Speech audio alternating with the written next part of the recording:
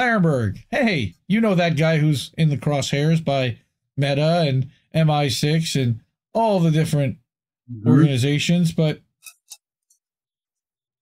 this is not a surprise to me because I saw this break out, this develop in real time.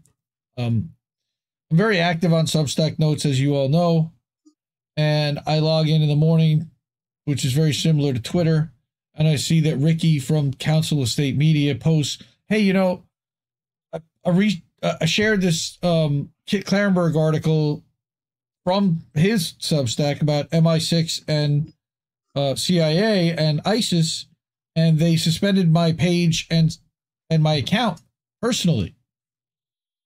He French fried when he should have pizzaed. Yeah, you're going to have a bad time. Exactly. So, yeah, now we're going to have all kinds of stream problems. Watch.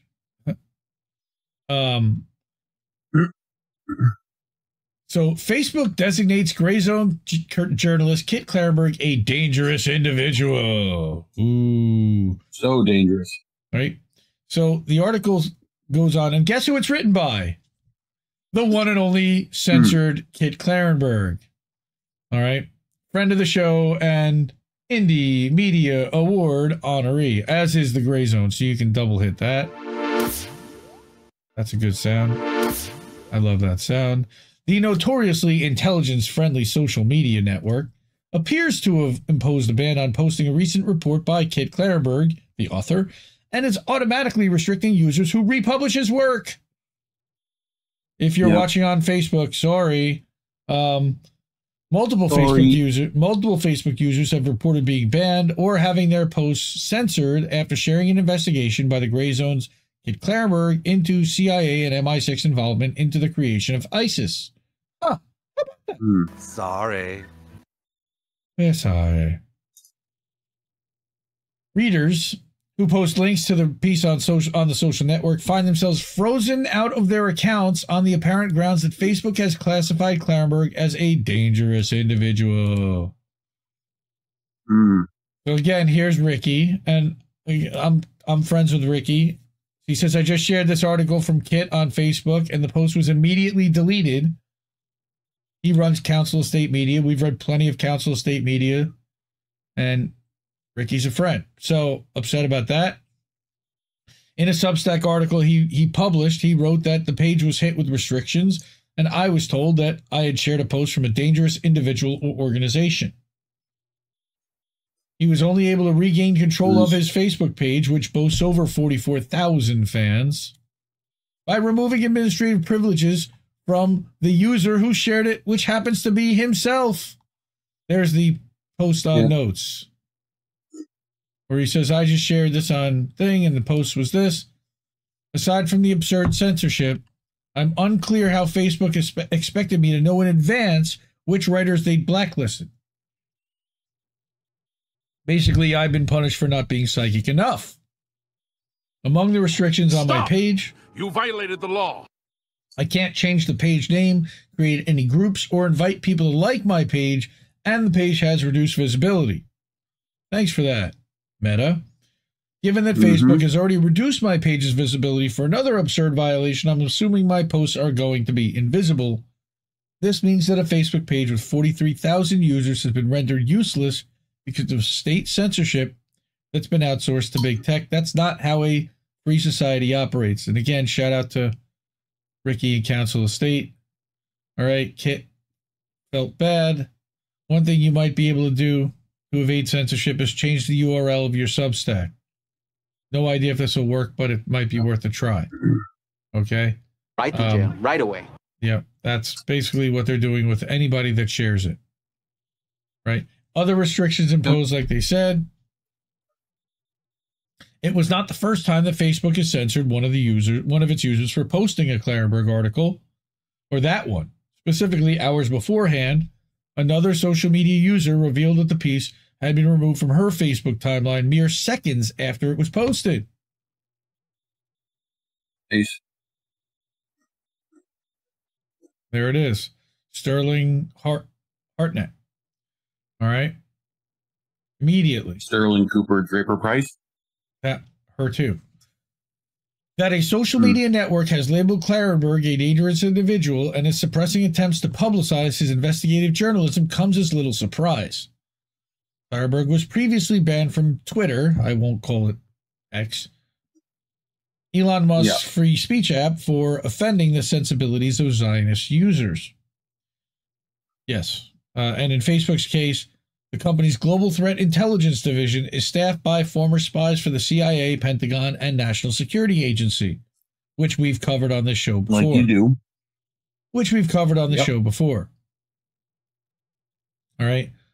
Though they have little information on the division that can be found online, it's known to be led by Benjamin Nimmo, who is a former NATO propagandist and alumnus of the Integrity Initiative, a secret British Foreign Office information warfare operation itself, staffed by military intelligence veterans. The well-known, now forgotten Facebook whistleblower Frances Haugen, who lambasted her employers before Congress for failing to provide enough content moderation towards foreign disinformation threats, also hailed from, guess where? Global Threat Intelligence. What a surprise. All right. Global Threat Intelligence veterans must be the veterans they supported in that veterans bill. Isn't that? No, that's a private division of Facebook. No, I get that. I was just talking about intelligence veterans, you know? Right. Other senior positions in global threat intelligence are reportedly occupied by David Agranovich, ex-Pentagon analyst and intelligence director for the White House National Security Council, Nathan Gleicher, who's a former Council Cybersecurity Chief and Justice Department Senior Counsel for Computer Crime and Intellectual Property, and Mike Torrey, who previously worked as an NSA and CIA cyber analyst.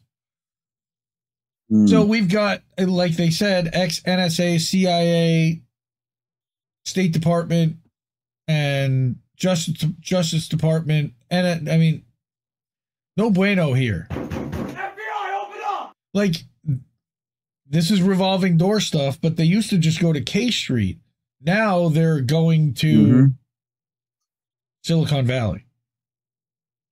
Agranovich and Torrey were key authors of Facebook's State of Influence Operations 2017 to 2020, a report which alleged that China, Iran, and Russia, what a surprise, sought to weaponize the social network for malign purposes. China. Yeah, those guys. The paper omitted any mention of Western cyber warfare operations known to target social media. Surprisingly, such as the British Army's 77th Brigade and the Pentagon's Psychological Warfare Division. How about that? But recent reporting indicates that those were precisely the government-backed groups most likely to target Western social media users. Nah. In 2022, the Department of Defense was forced to conduct what mainstream media described as a sweeping audit of its clandestine psychological operations after the Pentagon was busted running a network of fake profiles to push propaganda online about Russia, China, and Iran. Yay. You mean, wait a minute. Agranovich and Torrey published reports about China, Iran, and Russia, and then the Pentagon gets busted running a network of fake profiles to push propaganda about Iran, China, and Russia. Oh, those Russians. No, nothing to see here, folks. Facebook's disperse. Global Threat Intelligence Unit first detected the U.S. military's malign activities, but instead of penalizing them, Facebook warned the Pentagon to better conceal its psychological operations, lest they be discovered by others. They helped with the cover-up. These fuckers. In September 2022, the Washington Post reported that officers at Facebook and Twitter, quote, contacted the Pentagon to raise concerns about the phony accounts they were having to remove, suspicious that they were associated with the military and the intelligence community, they don't want to say. This is as much this is the National Security Agency. This is the Homeland Security Agency. This is also CISA and CIS. This is the NGOs. This is the... In CIS. No, not NCIS. Well, it might be NCIS too. No, I mean CIS. The one out of Stanford. Gotcha. And then there's CISA. That's a whole... That's like that's like CSI New Orleans, right? Mm-hmm. So... Yep. Scott Bakula. And I'm sure that behind it is the World Economic Forum and the Council on Foreign Relations and like the people that run the new CEO of NPR, Catherine Marr. So, yeah. And I know you guys talked about her. Order. You guys talked about her, I believe, on Wednesday night, correct? No. Good. We don't want to talk about her. Because that's part of narrative. That's part of the narrative is focusing on one person that's running one of the outlets that's unqualified, which she well is, but not going to worry about that or discuss it more than that. That and focus on one platform or whatever, and then not actually focus on it until, that kind of thing. So again, they were tic-tac-toe, a winner. They already had known in 2022 that the military was doing this.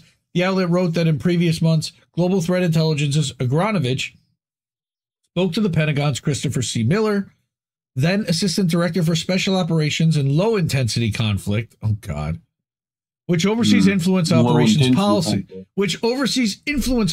policy. Agranovich had reportedly warned his counterpart that, quote, if Facebook could sniff them out, so could U.S. adversaries, unquote.